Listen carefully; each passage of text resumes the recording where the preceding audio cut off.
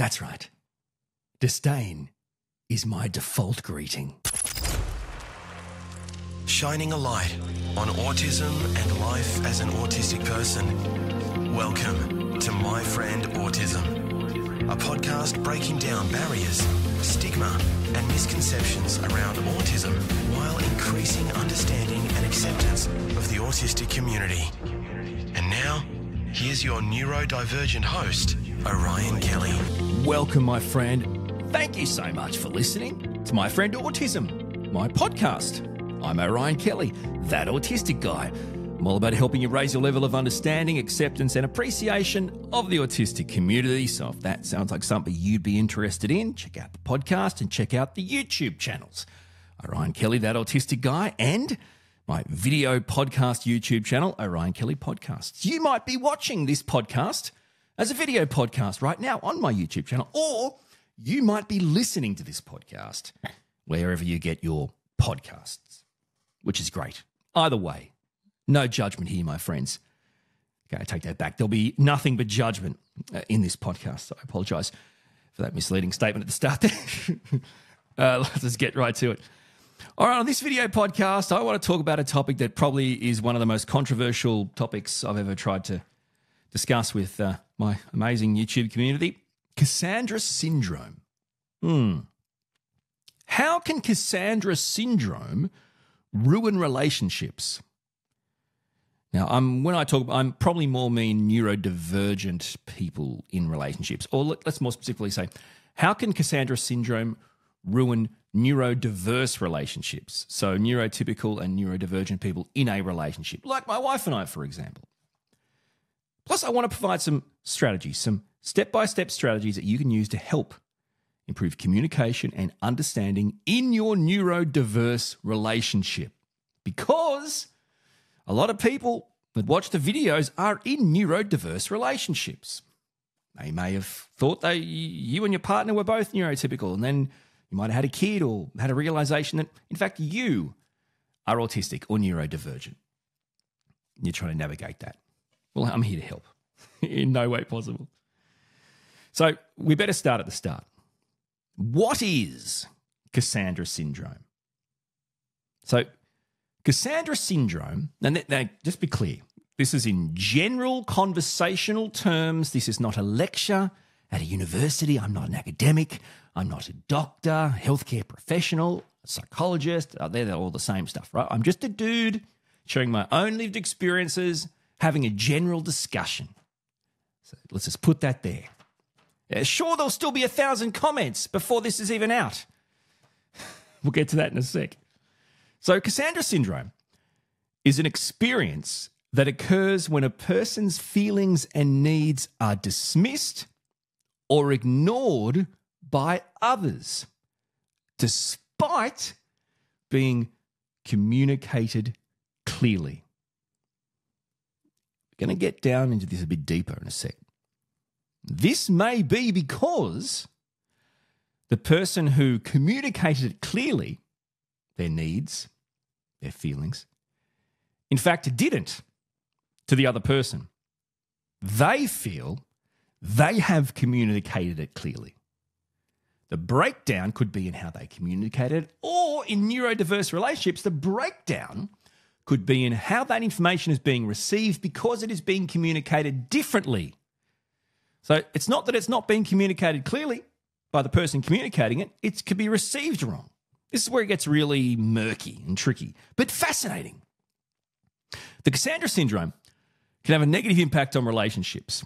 Right. Why? Well, because there's feelings of disconnect, feelings of lack of trust, lack of respect.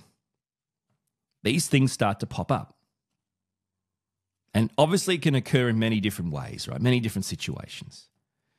It's particularly relevant, though, in the context of autistic people.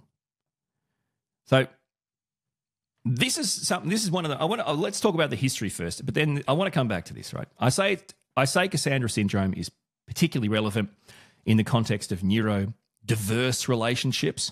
And this is where I want to come back to this because this is where it gets controversial.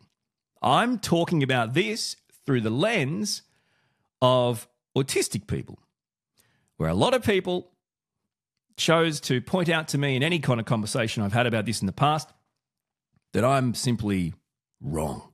How am I wrong? Okay, we'll talk about that in a sec. So let's get all like historical one time. The term Cassandra syndrome comes from Greek mythology.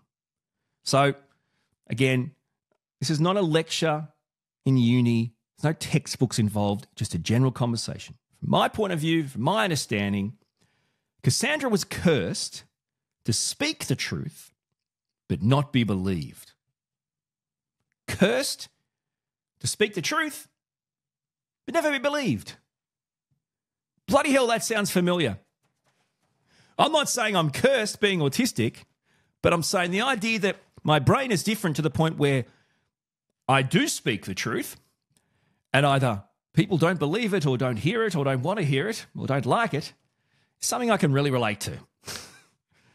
Let's continue. So the metaphor of this Greek mythology is often used to describe the experience autistic people may have in their difficulty expressing to other people their feelings, their thoughts, simply being understood. Right. Back to where people say I'm wrong. Okay, so this is how it plays out. This is how it sounds in my head, by the way, these comments. Like totes Google searched this, like totally, and every total Google search result I get is like totally Cassandra syndrome is about neurotypical partners being misunderstood, being not have things like totally from their autistic partner. You're making it out like it's how it affects autistic people, but like actually it's like totally, like totes Google search, totes is how it affects neurotypical people. That's how I hear it in my head. It's probably different to that. Probably more moronic. Okay, so here we go. Now, okay, so welcome to My Friend Autism. I'm Orion. I'm an autistic guy. I make content about autism to help my autistic son have a better life and therefore help other people, right? Other autistic people. So, yes, my content is through the lens of autistic people. Oh, really? So, if you're interested in that, then keep listening. If you think that I'm misconstruing or ruining the premise of Cassandra syndrome and you don't like that, keep listening. Either way. And this is a great thing about the people that like to watch and listen to my content. The people that really like it and love it, they watch it. They listen to it.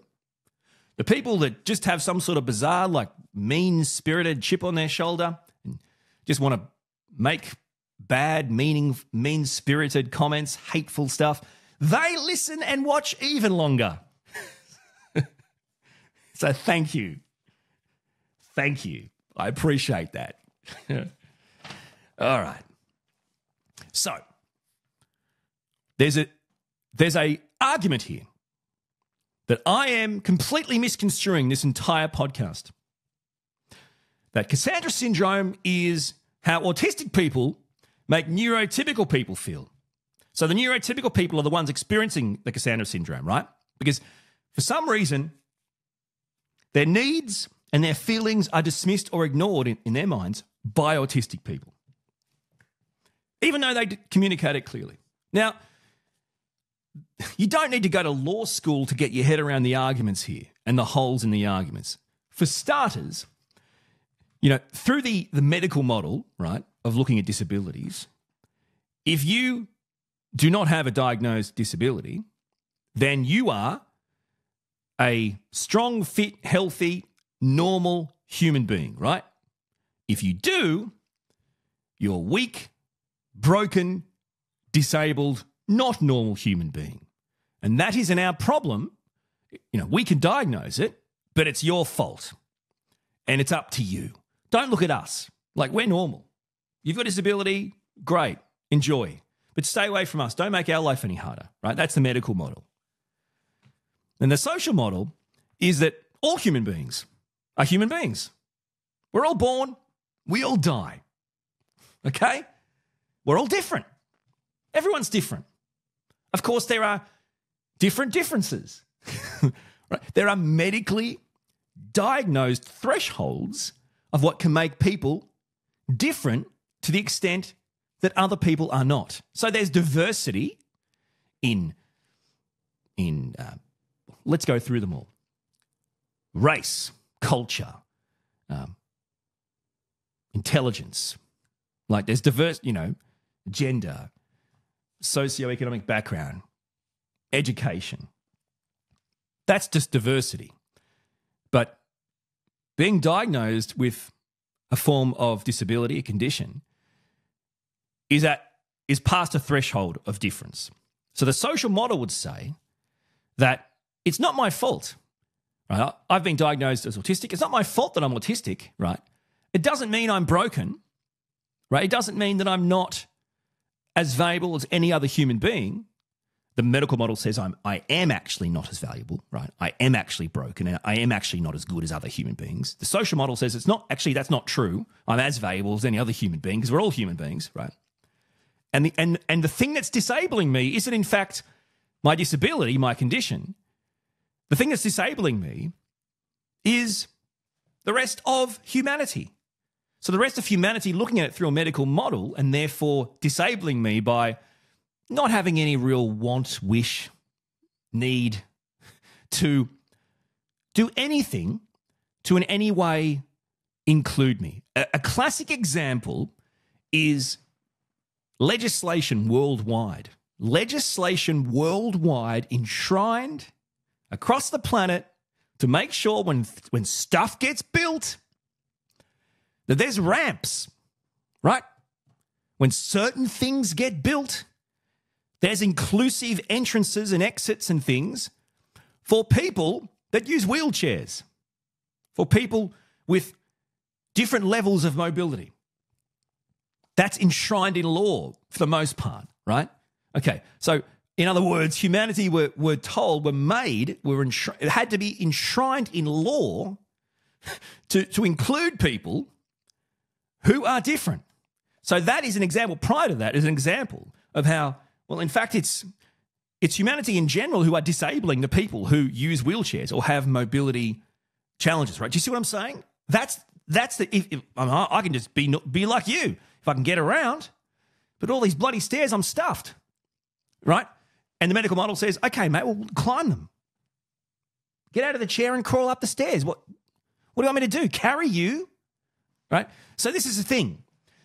Autistic people, you've got these neurotypical people like Totes, honestly, literally on Google, saying, whatever, man, I'm a neurotypical person. I have no diagnosable condition or disability. And what? You're saying this is about you? You're saying that because I refuse to accept or understand that you as an autistic person or neurodivergent person communicate differently, therefore communicate your feelings and needs to me differently, and that I don't want to or care to try and understand how you communicate differently and therefore be able to understand and receive your thoughts and feelings and needs. Because I don't want to do that. That's my fault? What? So you're saying you're Cassandra now and I'm not? Seriously? Wow, that's not fair. You see how ridiculous this argument is? It's just, I'm sorry, guys. Some people like to say autism is like a superpower and it's like some sort of blessing. What a load of crap. We are who we are, man. We're born I didn't choose to be born this way, right? We're born how we're born. It's you can be all positive, and I love that. But let's be factual though. It's a medically diagnosed disability condition. If it wasn't diagnosed, you didn't get the threshold. But if you did, then your life is going to be harder. Or you wouldn't have got a diagnosis because you have challenges in things that other people find easy. So if you're one of those people that don't have a disability, that find communicating your feelings and needs easy, or hearing other people, you find that easy, how do you think that having that kind of free pass through life, living on a planet where you actually get the customs and language, how do you think that makes you the person who should be the Cassandra syndrome sufferer. That doesn't make any sense. The autistic people are dropped on a planet where they don't get the language, the customs, the rules, right? The conventions, unwritten rules, unspoken rules. So we're doing our best to try and communicate our stuff, but they're being dismissed. They're being ignored by others. So this is why I'm doing it through this lens. Again, totes can't wait for the comments. You guys are amazing. Like, you guys know so much about so many things, like totes. Whatever, man. Bring it on. It's seriously. Anyway, man, this rant was brought to you by no one. I'm getting so ranty, my headphones aren't even on my head properly. All right, I'm just going to get down to it. And I'm stoked to wait for. I can't wait for the conversations and comments from the neurotypical partners that think they're so hard done by because life's easy for them compared to someone who has challenges in every aspect of communication and interaction. How does Cassandra syndrome occur?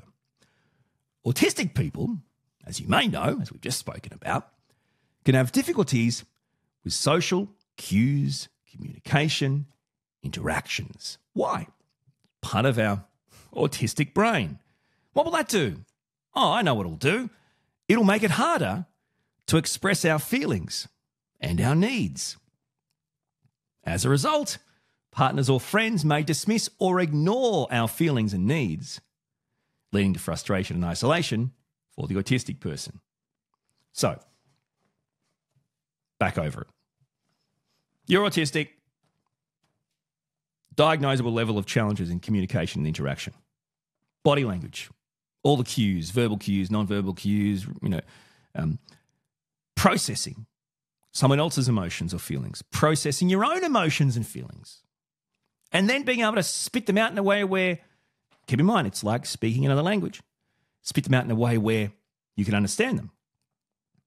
Then you don't. So you dismiss them or ignore them, and then that leads to frustration and isolation for both. For both. That's fair. But still, it's the autistic person who was trying to convey feelings and needs, right? You might feel isolated because you didn't understand what was happening, but you weren't trying to convey anything. We were. Now, you want to convey stuff too, I get that. But most autistic people are probably going to have their own tools and tricks they've learnt to make your life easier with follow-up questions and clarifying to get to the bottom of what the hell is he trying to say. Because we've actually had to learn from the start the tools and tricks it takes to give any kind of acceptance or integration in a world that's not made for us, right? We've actually had to do that, and we do that. There's no level playing field here, though, in that. How does this happen? Well, if autistic people have difficulty expressing our feelings and needs in a way that's easily understood by our partners and friends, how is it ever going to get to the point where we don't actually have a scenario where we feel like there's a disconnect, there's a lack of understanding, a disregard, a dismissal of what we're trying to convey? You get that, right? I don't know how many more times I can say it differently. Another cause can be when the partner or friend isn't familiar with our unique challenges. So, autistic people obviously aren't the same. Every autistic brain is different, just like every neurotypical brain or every other brain that is neither neurotypical nor autistic. Every brain is different. But you know what? If you have a partner who's neurodivergent or a friend who's neurodivergent, are you seriously telling me you haven't actually taken the time to get to know the unique challenges your partner or your friend has in social interaction and communication as a result of their medically diagnosed condition, disability, whatever makes you feel good or sleep at night? I mean, you really haven't. If you haven't, then you've absolutely done nothing but show to the world that you are nowhere near in the realm of calling yourself the Cassandra in this situation. Why? Well, we're going to face challenges in relationships because of our unique communication and interaction challenges, right? Okay. So that means we're not going to always understand how to communicate and respond appropriately. But of course, if you already understand that, if you already appreciate that difference, then there's going to be an effort made on both parts. And the Cassandra syndrome thing will be an irrelevance. It won't exist. Cassandra syndrome can have a negative impact on the relationship. Why? Because there's no winners in this. There's no winners. You're communicating your feelings and needs. You feel like you're doing it in an open, clear fashion. But it's being dismissed or ignored by the person you're trying to convey it to. So now there's no winners here. Someone thinks that their partner doesn't actually care about their feelings and needs, and the partner doesn't even know what the feelings and needs are that you're trying to convey, or hears it but doesn't understand the context of it and therefore says rubbish, not right, dismisses it, ignores it, rejects it. The frustration, the isolation, and even worse comes into play. Intimacy and emotional expression can be challenging for anyone, right? I get it. If you're in a relationship with someone, you don't need to be neurodivergent to have difficulties with intimacy, with being open, with showing your emotions. I get it. But again, when you pass a certain threshold of that difficulty and you receive a medical diagnosis that shows you the height of difficulty experienced by autistic or neurodivergent people in this space of being intimate, being open emotionally. So we get that it's hard for everyone, probably for you as a neurotypical partner maybe. But it's in acknowledging that the difficulties or the challenges for the autistic person are going to be at a significant level that you don't want it. By the way, you don't want that level, right? This isn't a who's got the best level, but it's at a level that you can't relate to, or you'd have a diagnosis as well. But just understanding that can be such a game changer. So you still might, I don't know if that helps you, but you still might be going, but why? Okay, so we know that autism is a neurodevelopmental condition. It affects communication, social interaction, can have an impact on our general ability to understand, to express, to process emotions, thoughts, feelings, needs. I mean, is there a need to go on from that point?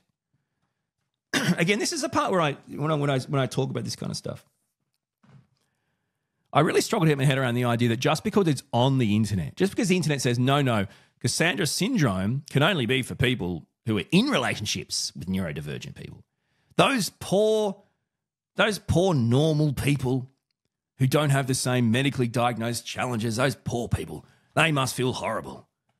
I mean, seriously, this is what this is why I don't understand that. Just because someone said it, like we're talking about Greek mythology here.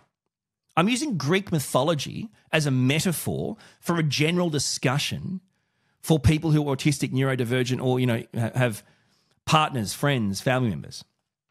Do you see what I'm saying? So what's the point of the argument of, but that's not what it is? What do you mean? It's Greek mythology, man.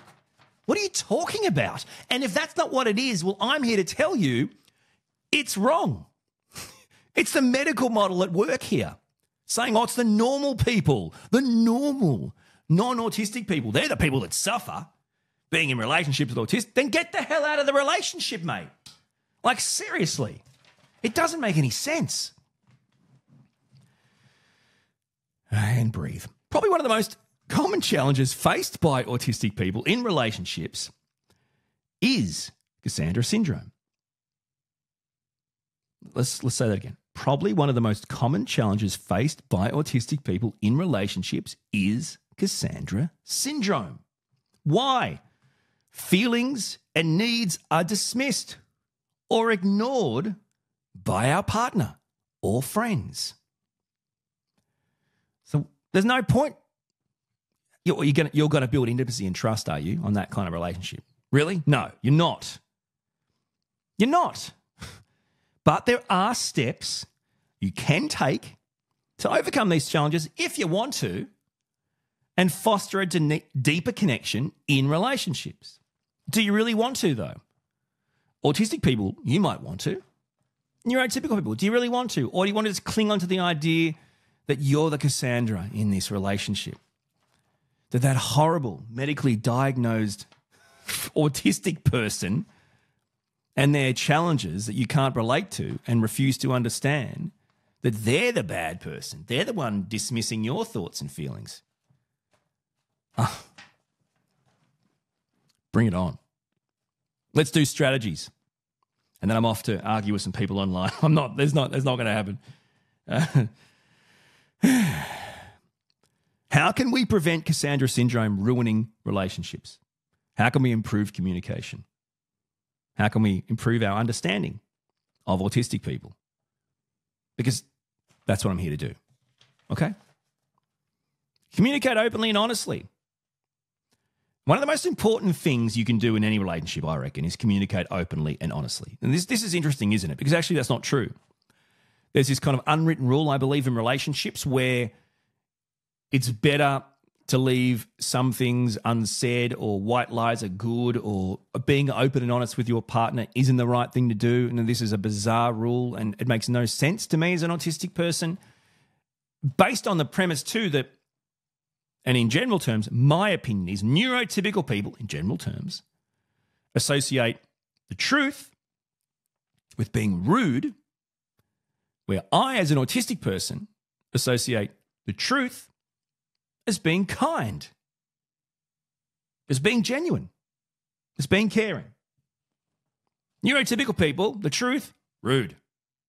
Autistic people, the truth, kind, good, the right thing to do. No, that isn't the case. So if you're merging those two worlds, neurotypical and neurodivergent, then, okay, cool. You might still find the truth a bit brutal or a bit too much. And that's your reaction, that's your feeling, fine. So communicate that openly and honestly. Communicate the idea that your autistic partner has upset you or offended you. Right, so that we're not going to stop, interacting in a way that comes across, open and honest or rude or whatever, because it's not something in our mind that we can know ahead of time. People go, oh, but if you know when you tell the truth it's rude, why do you keep telling the truth? Well, that doesn't make any sense, right? Because we don't know what we're about to say is rude. If all we ever say is what we in our mind think is right, well, that's not possible. You can't do that you can't do that going forward. It's a hindsight thing. It's always an argument people always say, if you have so much insight into this, why do you keep doing it? Because I have an autistic brain. Believe it or not, I don't actually filter everything I say through a neurotypical brain before I say it, because I don't have a neurotypical brain. So this is really important, especially important in neurodiverse relationships. Because again, autistic people can have difficulty expressing our feelings or understanding your feelings. So what am I saying? I'm saying just say what you're feeling. Just say what you want. Just say what you need. Just say what you think. Does it have to be so groundbreaking? Can you imagine if in a relationship you just said what you meant, what you want, what you think, what you feel, what you need? Because that's not the case. That doesn't happen. This is a gold mine. And again, I know for neurotypical people they can find this hard. But that's actually, let me just say, that's not my problem. I don't care. I don't care my life is hard, right? Just trying to, get any kind of peace and acceptance. And it's not going to happen, and that's cool, whatever. So I don't care if it's hard, because I'm trying to help you. So cut away all this peripheral crap you talk and just get to the stuff you need. Man, it doesn't make any sense. By the way, people go, oh, we sugarcoat it, right? And the people say, oh, we just sugarcoat it. So you know what sugar does? It rots. Sugar will rot your relationship. You want to sugarcoat stuff to the point where no one can understand it, your relationship's going to get rotten, right? Sugar rots. You want to sugarcoat stuff? You're saying, I want to rot my relationship. Put that on a T-shirt, champ. Another example of how we can improve relationships, we can prevent Cassandra syndrome in neurodiverse relationships, is patience and understanding. So autistic people process information differently and processing times can vary. This sounds like should be on a box. Processing times vary. So what I'm trying to say is we may need extra time. In fact, we will. We'll need extra time to not only process what you're saying to us, but respond. So in other words, like my wife has evolved to the point where if she'll ask me a question or say something to me, most neurotypical people after a certain period of time will jump in with, are you ignoring me? Did you hear what I said? What's wrong with you? Like what? Or they'll just repeat it over and over, which makes it even harder. It sends the autistic brain into a spin where the processing is getting so fast, like a computer, it just overspeeds it, bang, out she blows, it shuts down. So the extra time is really important. So you can actually use that understanding of processing time, of extra time, of how we process things differently. You can understand that. Go, my neurodivergent partner is going to hear this differently to how I'm probably saying it, so I'll keep it as open and honest and as straightforward as possible. I'll keep it in as black and white and as concrete as possible. But then they're still going to probably process it differently and take longer to process it. But I'll just wait. So I'll do it the best I can, open, honest, in an understanding way, and then I'll just wait. That's it. If you're patient and understanding when you're communicating with your partner or even your friend, you're going to have much better results and this isn't about just one person. It's a win-win. So you're both going to feel more connected, right? More at peace, more trusting. That just makes sense. So build extra time into your communication. This is layer on layer.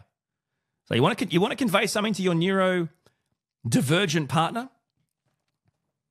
Be open, be honest. Say what you want, need, feel, think. So we're talking straightforward, open, honest, concrete, explicit, whatever. And build extra time into your communication, into the idea of there should be a response now. They're not even looking at me. Did they hear me? Are they acknowledging me? Give them time. Then you can chime in and go, Orion, did you hear what I said? No, absolutely not. I'm watching a show on Netflix. What are you talking about? Two great things to do. This is a big one, though. This comes down back to that medical model, social model conversation. If you learn more about your partner in both ways, it's going to help. Okay, so as a neurotypical partner or friend of an autistic neurodivergent person, learn more about autism or learn more about them, whatever their neurodivergence is, right? ADHD, whatever it is. Because the more you understand about them, the more you understand about autism, the better equipped you're going to be to understand the challenges they have and to communicate with them. Do you see what I'm saying? So I know it can sound a bit like I'm trying to teach you to suck eggs here or something. I mean, this shouldn't be offensive when I say learn more about them. This isn't offensive. It should be so you feel like your autistic partner dismisses or ignores your thoughts and feelings, so you feel like you're experiencing Cassandra syndrome. Okay, so how did you get there? Right? Because in your mind, you said everything clearly, but they're not getting it. Okay, but so if we take a step back and go, okay, well, do you know your partner is neurodivergent or autistic? Well, chances are yes. Hello. Okay, because you're watching this video or this podcast, right? Okay. What do you know about that? Not much. How does it manifest in them? I don't know. What would you say their main challenges are in communicating on an intimate or emotional level? I don't know. What do you want me to do then? No. Don't say, I don't know. Say, I know. Get to know, understand the challenges. And these things are so simple. If you don't want to have open, honest, kind of straightforward, easy to understand, black and white, just say it how it is, conversations, and build in time and be patient and understanding, you don't want to be in a neurodiverse relationship. That's just the way it is. It's just the way it is. And I do not ever try to say there's one size fits all. I do not believe in the premise that neurodivergent people should only be in relationships with other neurodivergent people, nor do I believe in the premise that neurotypical should be only in neurotypical relationships. I do not believe in that premise because that is not how it works. That is not how relationships work. This is a connection you can't explain, right? So that's just not true. But if you are going to enter into a neurodiverse relationship and you think that there's no work involved for both parties, there's no extra things that have to be done, and you just want to blame it on each other, then that is not the relationship for you. You don't, move into a property with a big backyard if you don't like mowing the lawn. That doesn't make any sense. Don't like mowing the lawn or gardening? Find a flat or an apartment, mate.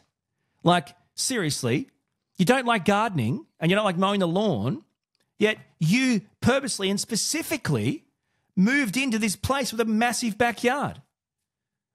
What are you, an idiot? What are you talking about? This is no different.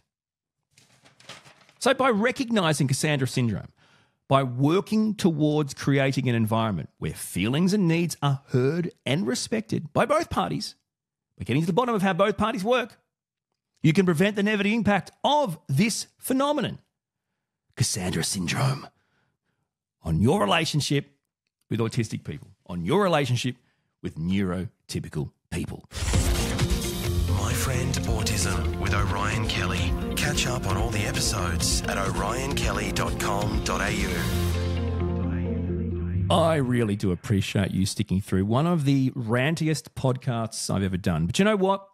Sometimes you just gotta rant. And I apologise in advance. I don't apologise in a genuine, sincere way, though. Totally, I Google it and totes, yeah, you're totally wrong. Anyway, I appreciate your time, my friends. We're here to hopefully help the world understand autistic people a little bit more, and I've done my bit to ruin the chances of that today, so thank you so much for watching my video podcast or listening to my podcast. Your support means everything to me. Till my next podcast, thank you so much for watching and listening. We'll talk soon. You've been listening to My Friend Autism with Orion Kelly. To join the conversation, get in touch with Orion and binge all the podcasts, blogs and videos, visit orionkelly.com.au.